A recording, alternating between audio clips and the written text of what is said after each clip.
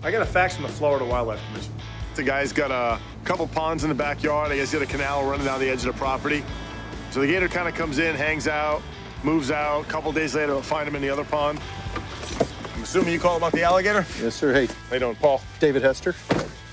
Scott. Hey, Scott. How you doing? What's going on? I got 2 ponds on the property. Went to the back one, and I see there's a large gator over there.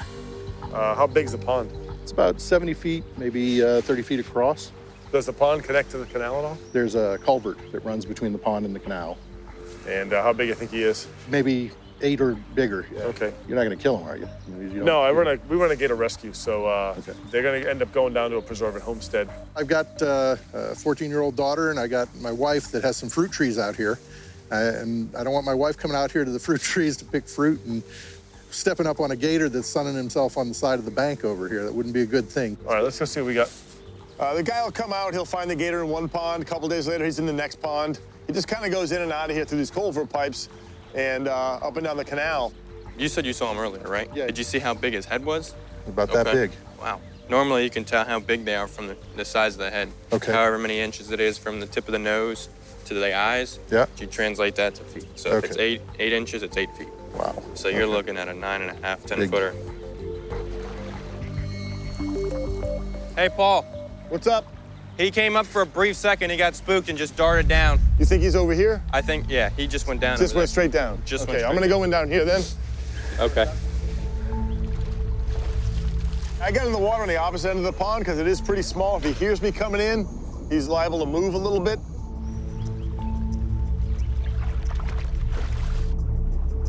It was crystal clear all the way across, and when I got to where he was, there was a big silt trail. And he must have heard me get in, kind of maybe turned and spun a little bit to check out what was going on.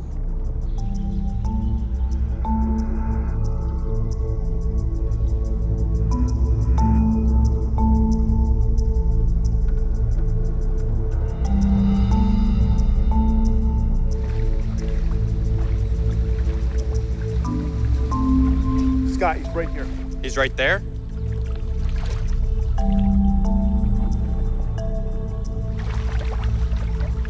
He's big.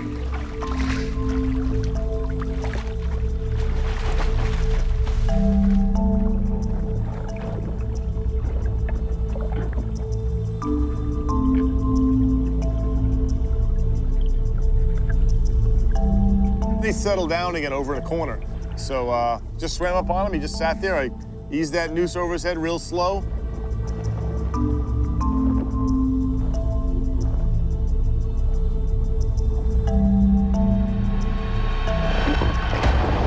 And as soon as I tightened it, he just went nuts.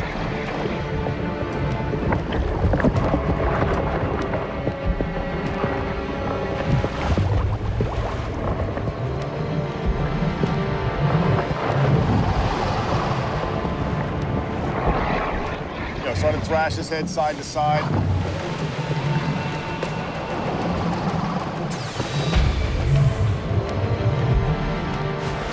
I saw Paul struggling, so I ran over there as fast as I could to help with this alligator.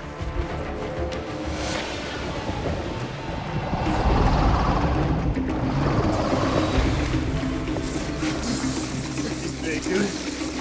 This alligator was just going crazy. Boom!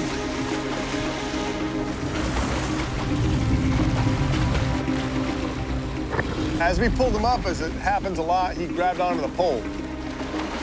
You always get concerned because if he starts to shake his head side to side, it's like an extension of his head. He's got a weapon in his mouth, basically. Stuck here. Yep. This was a big gator. He was heavy.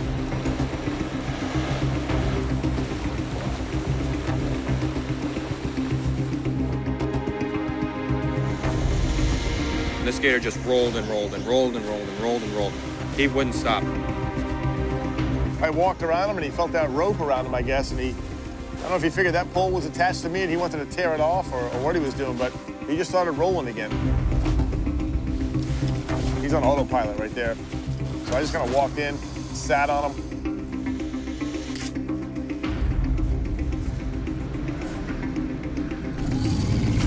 Nice. All right.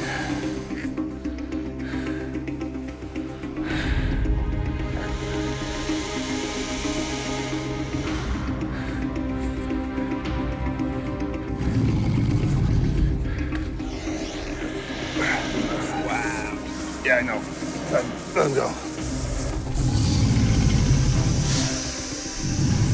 He's getting anything. What we're trying to do is physically exhaust them. We want it safe for us to pick them up, jump on them, tape their mouth shut, pick them up, put them in the truck. And it's also safer for the gator. Look at that baby. All right, you're done, Bubba. Look at his head, dude. I think it's huge.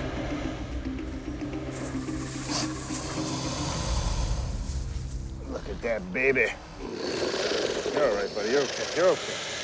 You're okay. Dude, those are some strong jaws, man.